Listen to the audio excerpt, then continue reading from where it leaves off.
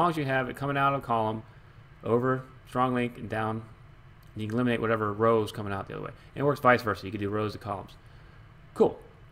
Awesome. Empty rectangle. Yeah, I'm glad I saw that. Greetings, friend. Timberlake here from Smart Hobbies, the channel that helps you transform a passive interest into a fun and enjoyable hobby. I've got a great Sudoku puzzle here for you today. It's a handmade classic called Sudoku number 2 by Jovial. I found it on Logic Masters Germany. I put the link in the description below. Thank you so much, Jovial, for giving me permission to feature this puzzle on my channel.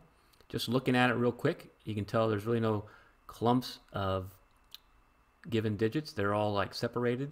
There's quite a bit of symmetry in the outer blocks, and kind of has a tic-tac-toe type feel to it. And I'm kind of curious to see what it'll take to solve this one. Looking at Logic Masters, it had a 74%. I believe that's an approval rating. 3-star difficulty. Hopefully we'll be able to get through this. And with that, it's solving time. Okay, I will solve this by showing all the candidates, doing candidate elimination. Okay, so first thing I want to look at here is I'm looking here, row 5. I can see there's the 8s are kind of locked into block 5, so I can get rid of that 8 and get rid of that 8. And then I see the 6s right here are locked in to block 5 as well, right here in column 5. So I can get rid of all these other 6s. Get rid of all those 6s. Okay, another thing I'm going to look for, I'm just going to do some scanning. There's not a lot of, there's no empty naked singles to start with, so I'm kind of look around and see if I can find, you know, some kind of hidden single somewhere. All right, I'm looking down here in block 7. I can see a 1, 3, 6, 7, 1, 7, 6, 7, 1, 3, 6. So that here, this is a naked quad, right? And it's easier for me to see the naked quad, but what that tells me is 1, 3, 6, 7 have to be in those 4 spots. So I can eliminate 1, 3, 6, and 7 from the other 2 spots in that block. So the 2, 4, it was a hidden pair. It was hidden in there. I didn't see it before, but when you're eliminating candidates, it's a little easier to see some of the like naked triples, naked quads than it is to pull out the hidden pairs. At least that's the way I've found. Okay, I'm going down here in row 9, and I see a hidden single 5. All right, I'm going to scan back up for my other 5s. Okay, I got 2 5s here, 2 5s there. I can't make any more eliminations on the 5s. All right, what else am I looking for here? Okay, these 3s are now limited to column 1, so I can get rid of that 3, and that 3. And I'm going to look, oh, okay, and then here in block 9, that's a hidden single 3. Oh, and now it makes that a hidden single 3. So I've solved a couple of those 3s. That's nice. All right, clean away some of these candidates. And now I'll show this again. It looks like I have another naked quad, the 1, 7, 8, 9. I can see those pretty quick. It tells me I can get rid of the 1, 7, 8s, and 9s from the rest of that block. It gives me a 3, 4 pair and a 2, 4 pair. So that's really it for all the 4s. I think are going to be limited. Okay, great. All right, let me look and see if I have any more naked or hidden singles. And what I'm doing is I'm kind of scanning across. Okay, I do see that the 6s are locked in block 3 here in row 2. So that's 6 I can eliminate. So I'm going to scan across and I'm looking to see if there's any hidden single, maybe some pairs that I can solve before I go to filtering candidates. Okay. So far I'm looking pretty good here.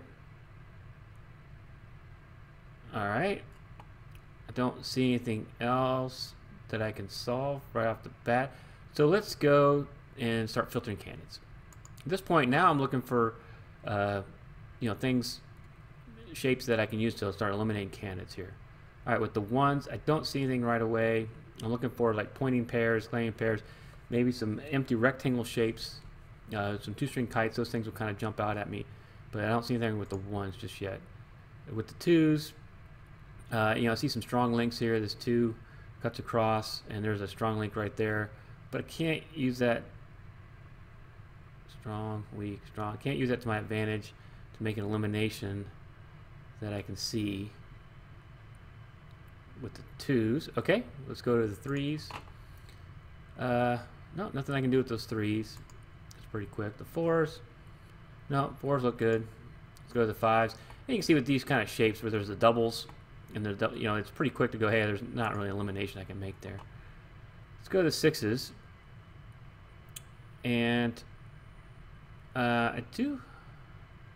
No, I don't have. You know, it kind of looks like an X-wing here, but then this extra cell means you can't make that an X-wing or an X-wing elimination. So you always got to watch all the cells. And the same thing is I really can't do unique rectangle here because of this extra 1/6 cell. So you got to make sure and follow the constraints. All right, here are the 7s. The 167 triple. Yep, I see that. Very interesting display. I mean, I kind of like the tic-tac-toe type, but I mean, there's a lot of 7s to eliminate here, and we're not even close. So keep an eye on those. That'll be a challenge of the puzzle. All right, looking at the 8s. I don't see any hidden naked singles. I see a couple of strong links, but I can't make any eliminations off of that. Let's go to the 9s. Okay. I got some nice looking shapes here. Got a couple of strong links. Got a strong link there. All right. Okay, so what I see, let's see. Oh yeah. So what I see is an empty rectangle coming out of here. So for an empty rectangle, I did a video on that, and I'll put it a link here so you can go check that out. But basically, it's a shape where you come out a column or row. In this case, I'm going to come out a column, and then you connect to a strong link candidate. So the 9s come out of this column. They connect. Strong link means there's only 2 in that row, and then if that situation happens, you can come down and eliminate wherever the row is peeking out of here. Whatever that row is, you can eliminate a 9 from there. So I can eliminate 9 from right there. Why is that? Well, because if this was a 9, all those would be gone. So a 9 would have to be here. So a 9 can't be there. And if this was the 9, then it would be same thing. You know, if you had a 9 here, because if that was a 9, then you would have no place to put a 9 in this row. So it wouldn't work. So you can't have a 9 there either way. So as long as you have it coming out of a column, over, strong link, and down, you can eliminate whatever row is coming out the other way. And it works vice versa. You can do rows to columns. Cool. Awesome. Empty rectangle. Yeah, I'm glad I saw that. And this is a valid shape for an empty rectangle, because if you basically eliminate the column, you'd have exactly 1 row left. If you eliminate the row, you'd have exactly 1 column.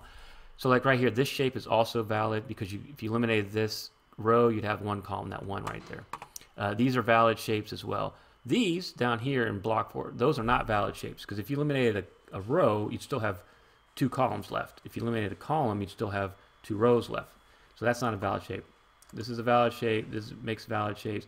This is not a valid shape here. 6. But hey, while I'm at it, let me look down here. If you come down here, this is the other strong link. Come down here and connect to that strong link. We can make another elimination with the 9. So you can eliminate the 9 from right there. Excuse me.